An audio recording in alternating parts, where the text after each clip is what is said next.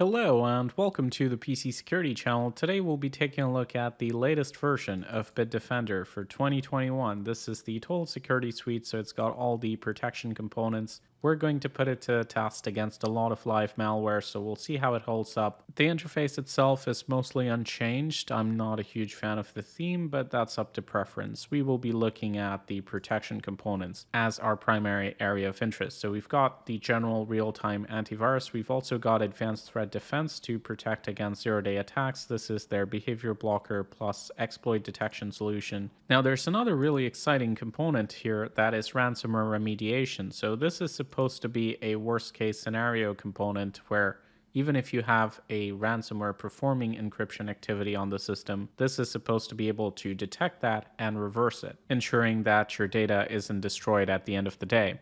So I'm really looking forward to testing this out. We will definitely see how effective it is, so make sure you stick around for the end of the test. It's also worth mentioning that Bitdefender comes with a firewall if you get the Internet or Total Security suites. A lot of Internet security products these days will just direct you to Windows Firewall, but that's not the case here, so you still get a custom firewall with Bitdefender. It's also got anti-spam, but that's not really something we'll be looking into since it only works with local email clients, and not a lot of people use that these days.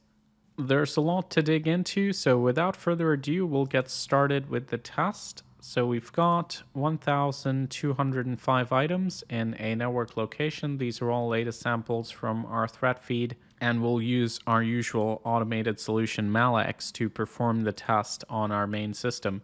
All of the data is on a network location, so we're basically simulating a network-based attack vector. Bitdefender has autopilot enabled, so it'll be taking care of the threats automatically for the most part. Our system is ready, so let's get testing.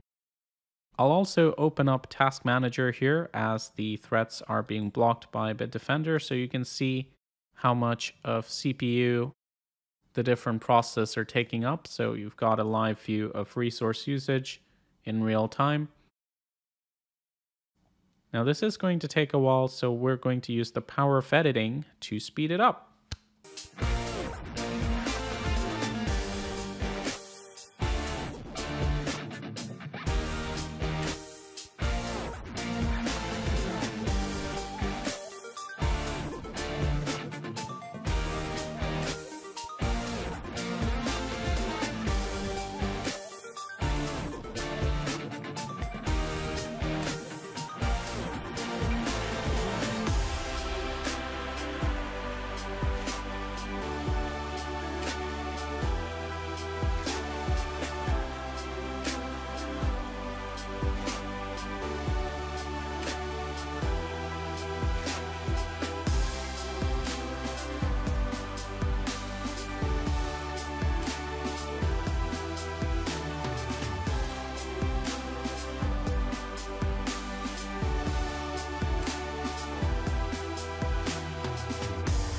Alright, so our test is now complete, and we ended up with a final proactive detection of 92.78%. Now, keep in mind, if you've been watching the channel for the last, several months, we did introduce a lot of new samples to our feed, so it's possible that we have some false positives. However, looking at the system, it's quite clear that it's pretty much overwhelmed at this point. There's a lot of stuff executing. We've got some joke applications. Most of it looks like PUP. I don't see anything particularly threatening, but we'll see what I actually managed to get on the system.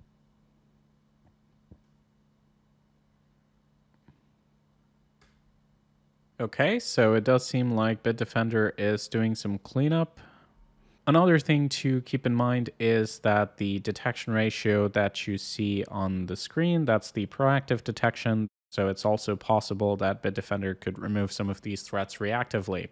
We definitely have something at startup. This appears to be like a version of LogMe and Rescue. A lot of these are distributed as part of tech support scams. So that could be the reason that they're flagged and why we have them on the system, because they are set to automatically start and connect to a certain server. So this would be in the domain of PUP. You probably don't want to have something like this running, but it's not exactly a typical malware application. The only reason you would flag it is because of the context in which it was installed. All right, so we've cleaned up the temp files and done a couple of second opinion scans. So Hitman Pro has found one piece of malware in a temporary location, so I'm not too concerned about this. This was picked up by Sophos, and it's app data local temp, and it does seem like it's a setup file, so it's possible that this was extracted by some malware, and then when it was actually executed, Bitdefender blocked it. Now, Malwarebytes found something else. So here we've got some registry key values and a potentially unwanted program file and folder, two detections essentially. So the registry keys, and then we've got the PC speed cap. This is a potentially unwanted program, PC optimizer, that kind of stuff. And all of this is obviously just different parts of one program. So again, we don't really have any serious infections on the system. All the major threats were blocked out, but we do have a couple of PUPs and system modifications. Now we're going to restore to snapshot and move on to the next part of the test, which is going to be very interesting. So what we're going to do now is try to test specifically the advanced threat defense and the ransomware protection. So we're going to pick up some really infamous samples from the last 5 years, and we're going to try to execute it on the system. We will disable signatures for this part of the test, since our goal is to understand what would happen in a situation where a malware is able to bypass the typical signature-based AV protection. So we're going to go ahead and turn this off, but we will leave advanced threat defense turned on, as well as ransomware remediation. So as you can see, this is still turned on. So is ransomware remediation. So now we're going to grab some really infamous ransomware samples. A lot of interesting stuff here. We'll start off with one of the recent threats, Wasted Locker, which was responsible for the Garmin incident that cost millions. So we'll try this on this system and see if Bitdefender is able to protect us. Now, it should be understood that most of these threats would be blocked with the signatures, but we're trying to look at the other components here and whether or not they would be able to block a similar attack by a new ransomware that behaved in the same way. So that's what we're testing here. And there you go. So the moment we execute Wasted Locker, it pops up saying disinfection in process. So that's quite interesting. That was quite expedient.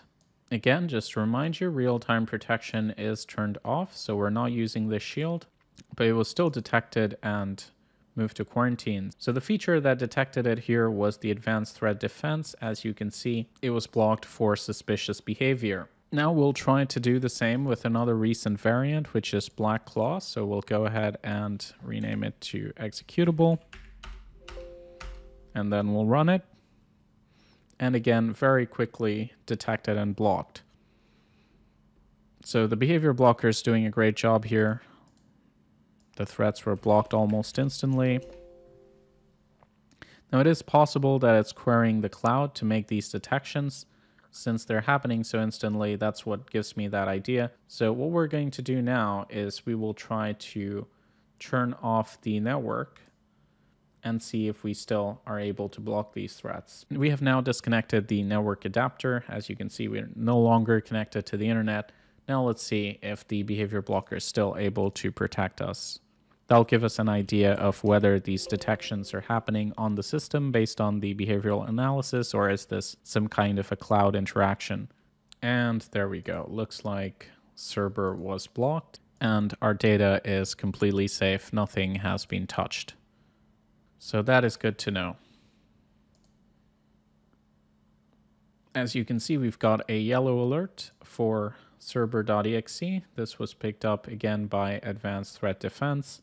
So it does seem Bitdefender features a very robust behavioral shield on the system itself. Now we're going to try something else. So we're going to turn off even the Advanced Threat Defense. Now we're going quite extreme here. So we're going to turn everything off. And the only thing we're going to look at is the ransomware remediation component, because I do want to see if it's able to roll back ransomware behavior. So we've got the automatic restore option turned on. Now we're going to execute some ransomware. So let's just go ahead with the first sample here. So we've got echo. Let's go ahead and run this. And as you can see, it is able to successfully execute and create all its ransom keys and encrypted versions of our data. but immediately we get a notification saying ransomware behavior remediated. So we're going to click on more details, and as you can see, manifested ransomware behavior was blocked. Several files were encrypted, but we successfully restored all of them, and I can confirm by opening this. Ooh, that doesn't look like it was restored. That's quite interesting. Let's take a look at some of the other files. Nope, still encrypted.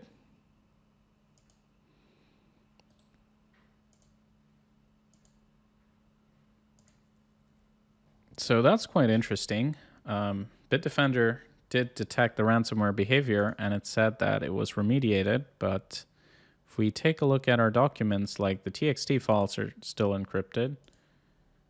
Let's see if we can open this. Nope. So the data inside is pretty much gone. And that's true for each of these files. Now let's take a look at our pictures. Did something different happen there? Not really. So our pictures are also affected. Can't really open them. So that's quite interesting.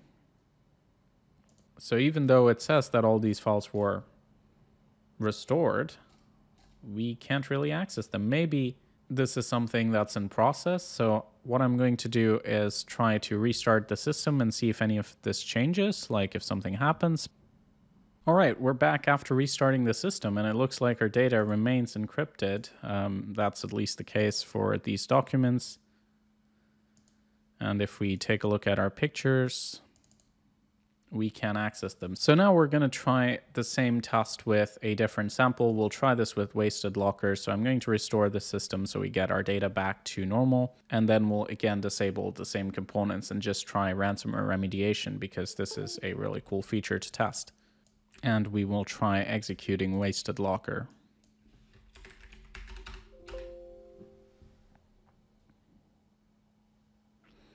And again, our data is encrypted quite quickly this time. Let's see if Bitdefender is able to detect this behavior.